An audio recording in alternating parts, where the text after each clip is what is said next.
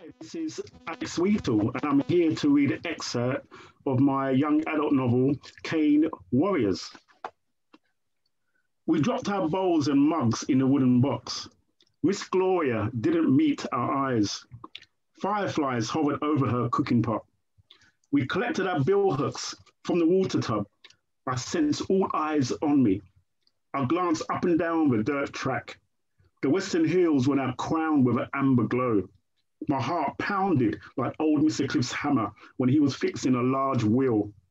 I shared a now or never look with Keverton. He nodded.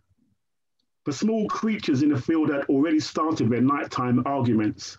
I gripped the handle of my knife so tight that redness appeared under my nails. Homea had stopped pulling her handcart on the way to the millhouse and watched us.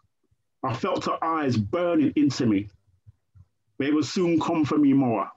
It might be tonight they would drag her out of her cabin. If she refused, they would take her anyway. I didn't want to fail her. My heart started to beat a warrior drum song. I prayed that the sky god, C&YA, would guide me. Pickney stopped playing. Say, I whispered to Keverton, say the door bolted. Bolted or not bolted, we have to kick it down.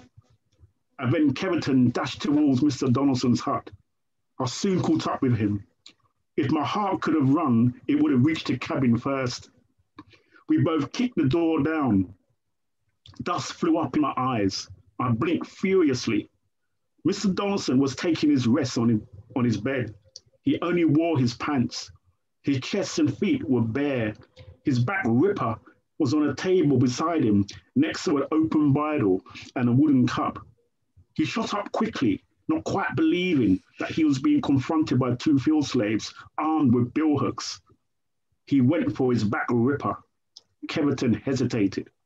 His weapon trembled in his right hand. I didn't want to see Keverton whipped again.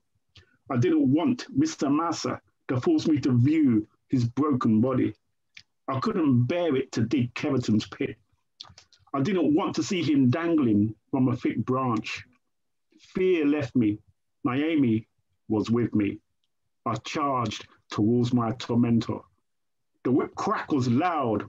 He caught me on the neck and the pain was deep and intense. It didn't stop me.